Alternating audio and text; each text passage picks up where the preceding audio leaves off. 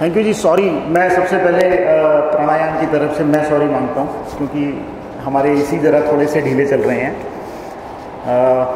हम जहाँ कंफर्टेबल हो वहाँ बैठ सकते हैं, कोई दिक्कत नहीं। इमोशनल इंजीनियरिंग सब्जेक्ट है जिसकी हम बात कर रहे हैं।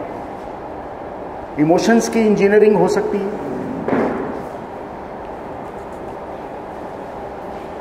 कभी सोचा ऐसा हमने कि भाई इमोशंस की इंजीनियरिंग की जाए? हाँ जी, नहीं सोचा ना? बड़ा अजीब सा सब्जेक्ट है।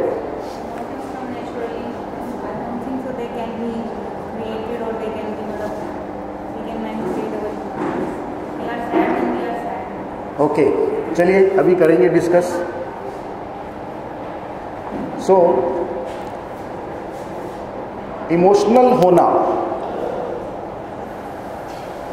हम इमोशनल हो जाते हैं, ठीक है? क्या पहचान होती है इमोशनल होने की?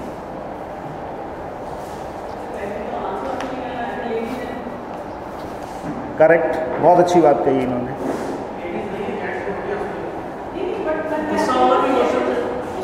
गुस्सा होना भी इमोशन है।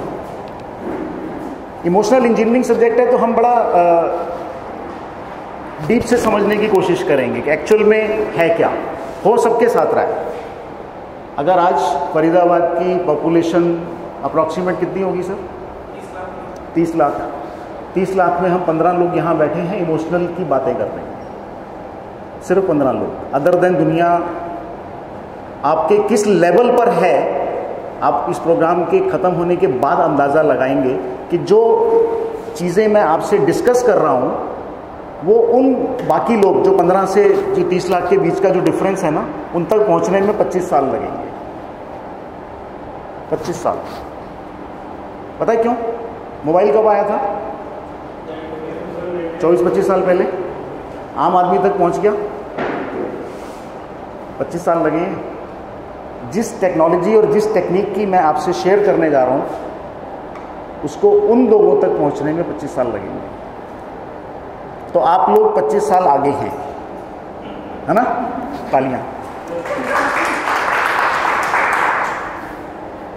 खैर, इमोशनल होने की मैम ने एक बहुत अच्छी बात कही कि इमोशनल होने की पहचान होती है आंखों में आंसू आ जाना, है ना? सर ने कहा कि लेडीज़ के नहीं, जेंट्स के भी आते हैं। दूसरा सवाल मेरा ये कि इमोशनल होना स्ट्रेंथ है या वीकनेस?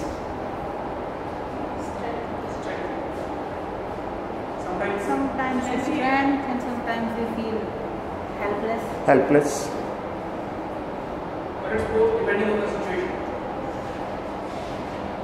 बट इमोशनल होना स्ट्रेंथ है, वीकनेस नहीं है। डिफरेंस बता देता हूँ। मेडिकल सर्च ये कहती है कि हार्ट अटैक जेंट्स को होते हैं, लेडीज़ को कम होते हैं। किसी भी हॉस्पिटल में आप चले जाओ, फरीदाबाद के, दुनिया के, अगर हार्ट के पेशेंट हैं तो 100 में से 1 या 2 लेडीज़ हो सकती हैं, बाकी सारे जेंट्स होते हैं। नो, ऐसा नहीं है कि जेंट्स इमोशनल लेस होते हैं। जेंट्स को बचपन से एक चीज़ सिखाई गई है कि बेटा रोना नहीं है। नहीं सर, स्ट्रांग नहीं है। गलतफहमी है हम जेंट्स की बहुत बड़ी कि हम स्ट्रांग हैं। नहीं, सिखाया भी नहीं जाता, अनजाने में हो रहा है ये सब। माँ ने बचपन में ही कह दिया था कि बेटा खबरदार रोया तो क्या लड़कियों की तरह रोता रहता है।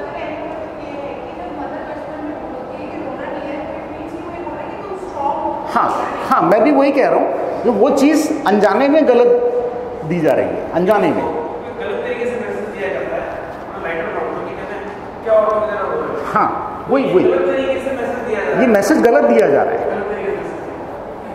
इमोशंस को रिलीज करना गलत नहीं है।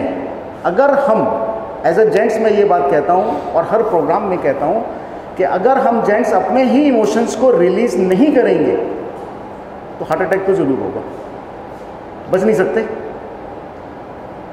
अपने इमोशंस को रिलीज कर देना बहुत ज़रूरी है। तभी ये प्रोग्राम डिज़ाइन हुआ कि इमोशनल इंजीनियरिंग, इमोशंस का सारा खेल इमोशंस का है, ठीक है, ये तो हम सब जानते हैं। हमारे सारे रिलेशंस इमोशंस बेस्ड हैं, हर रिलेशन में इमोशन है, चाहे बॉस के साथ हो वहाँ भी इमोशन तो है, friends, husband wife, brother sister, बच्चे, सब जगह, यहाँ तक कि जानवरों के साथ भी। अगर हम एनिमल लवर हैं तो जानवरों के साथ भी इमोशंस हैं। मैं स्टेप बाय स्टेप लेके चलूंगा, आगे बढ़ते हैं। Micro revolution, welcome to micro revolution. Revolution कहाँ होता है? सबसे पहले रेवोल्यूशन, क्रांति की शुरुआत सबसे पहले कहाँ से होती है? सबसे पहले अपने ही अंदर से होती है,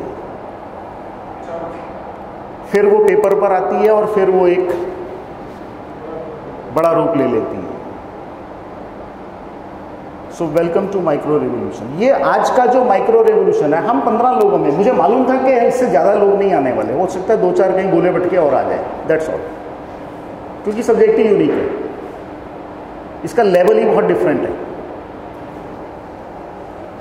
what we are looking for, सारी लाइनें खाली हैं, क्या चाहते हैं हम, बताइए, जिंदगी में क्या चाहते हैं? हैप्पीनेस, पीस, और लव, सुकून, yes of course, happiness, love, health, great, wealth of course, उसके बिना काम नहीं चलेगा, the list will be endless. Endless, इसीलिए मैंने खाली छोड़ दिया। अच्छा, हम में से कितने लोग हैं जो डेली रूटीन में मॉर्निंग वॉक करते हैं, या जिम जाते हैं, योगा करते हैं, कुछ ना कुछ फिजिकल एक्सरसाइज हम सब करते हैं, ठीक है? क्या वो फिजिकल एक्सरसाइज जो भी हम करते हैं, इस बात की गारंटी है कि आपको जिंदगी में कोई बीमारी नहीं होगी? नहीं है ना? फिर भी दुनिया भाग रही है। रोज सुबह सड़क पर कहीं भी निकल जाओ, आप पार्क में चले जाओ, खूब लगे हुए हैं सब अपने अपने। आप हैरान होंगे कि मैं पिछले 10 साल से ना तो मैं योगा करता हूँ, ना मैं कोई फिजिकल एक्सरसाइज, ना जिम, नथिंग, कुछ नहीं करता। क्योंकि आज से 10 साल पहले मुझे एक यूरेका मूवमेंट जानते हैं? यूरेका मूवमेंट क्या होता है? यस, कुछ ऐसा लाइफ में हुआ जो ऐसे हुआ, रे वाह ये क्या था, उसको यूरेका मूवमेंट कहते हैं। अचानक होता है। उस दिन ये समझ में आया कि ये सब दौड़ करने से कुछ नहीं होने वाला, एक काम अगर मैं कर लूँगा तो ज़िंदगी में बीमारी मुझे कोई छू नहीं सकती। और पिछले 10 साल से मैं उसी पैटर्न पे काम कर रहा हूँ, विच इज़ इमोशनल इंजीनियरिंग। अगर आपने अपने इमोशन को कंट्रोल करना, इमोशनली हेल्दी हो गए आप, तो आपको कोई बीमारी नहीं छू सकती। मैंने उसी पैटर्न पे खुद काम किया और अपने बहुत से लोगों को उन चीज़ों को सिखाना शुरू किया। और आज बहुत से लोग हैं जिन्होंने अपनी बीमारियां तक कंट्रोल कर ली, या यूं कहें कि क्योर कर ली। No medicine, no exercise, no yoga, कोई भागदौड़ नहीं, कुछ नहीं करना, सिर्फ यही करना है जो मैं आज से शेयर करने वाला हूँ। So and we are constant search for solution outside. Problems जब हमारे सामने होती हैं तो सबसे पहले इसके अलावा कोई याद नहीं आता। जब हम कहीं भी फंसते हैं, है ना, और जब ये नहीं सुनता फिर क्या करते हैं? ऐसा भी तो होता है ना, फिर यही बनते हैं, फिर हम इनके पीछे जाते हैं। बहुत सारे बाबा हैं आजकल, टीवी के भगवान भरे पड़े हैं। देन डॉक्टर्स याद आते हैं, फिर काउंसलर्स, हकीम, पंडित, फिर होता है भाई जन्म कुंडली दिखा लो कहीं, पता नहीं क्या हो रहा है। देन इनकी भी दुकान चलती है, खूब चलती है इनकी। एट लास्ट हमारा नंबर आता है। जब सब जगह से लोग हार चुके होते हैं तब हमारे पास आते हैं हीलर्स। जहाँ कुछ भी